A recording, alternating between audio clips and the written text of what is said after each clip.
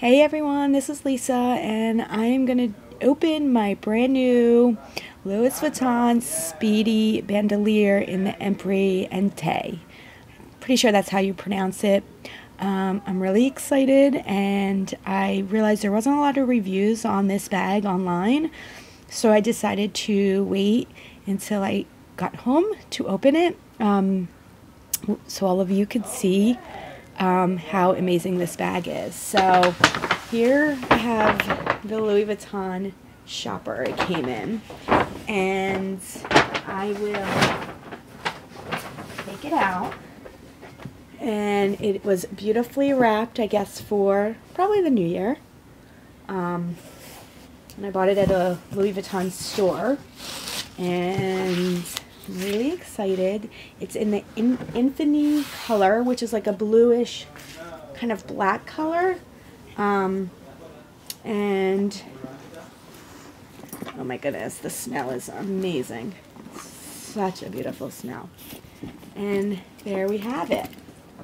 So it has the little handles and the long strap, so I can wear it over as a crossbody. And the key is in this really cool kind of chic little pocket. And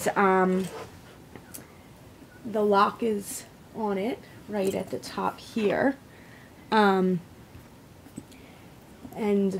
oh, it smells so nice. The leather is just really, really nice. So there we have all the monogram in this really nice plush leather. And it's all detailed. So it's definitely a pricey Louis Vuitton bag, but with all the detailing, it's just amazing. And also the stitching is just fabulous. It has like really amazing stitching. So that is the bag on the outside with gold, with the brass hardware. They're like, you know, they're traditional hardware.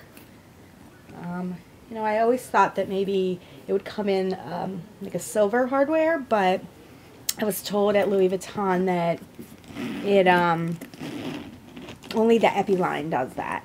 So now I'm going to open it, and it's really spacious inside. I really love it. I actually have the Bandouliere monogram and the canvas monogram, and this is the same size, which is, this is the 25. So it's a really nice size. And I always thought that the Bandouliere, the monogram one, was really hard to like find things in it, but this one is just like has nice pockets. It has 2 inner pockets. I know it's really hard to see inside, even if I bring the camera closer, it's hard. And then it has a zip pocket. And I'll do a review actually of the Bandouliere 25 and the monogram, and I kind of can show you the difference. But this is definitely a beauty. Very, you know, pretty pricey, I think, but really, like, really worth it. It's just a classic, and I think you can totally dress this up and dress it down. I am pretty casual person, so I mean, I could wear this with kind of a tee and stretchy pants and a boot, and then of course an evening out you could definitely, I mean, this is, you know, just a complete evening bag. So there you have it. This is my first review, which is kind of funny because I am what you call a I don't know, I kind of call myself a purse connoisseur, because I research purses. I love purses. I'm always buying purses. I've been doing it as a hobby since I was a child. So, and I love all kinds of purses, not just Louis Vuitton. I'm a big fan of Balenciaga. I'm a big fan of smaller designers that are made right in the U.S. Some like Colleen Cordero. So I have tons and tons of purses and always reading about them, always learning about them. I was on a Goyard kick for a while. They're pretty interesting to learn about. very similar to Louis Vuitton and when it came about and when the company started.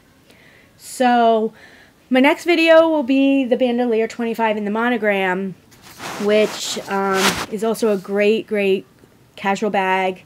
I'm a mom, so I love that Louis Vuitton came out with the Bandouliere. I love the Messenger. I think that's just awesome. That's like kudos to Louis, because as a mom, I love having my hands free.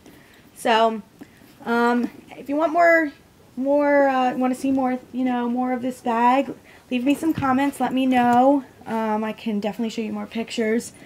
It's really cool. There's the label. It says it right in there, Louis Vuitton. And which is really nice on this one, which is different than the monogram, is, of course, because the price, you do get an extra key.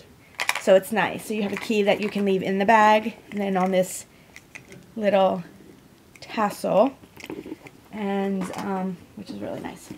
So any questions, let me know. Thanks. Bye-bye.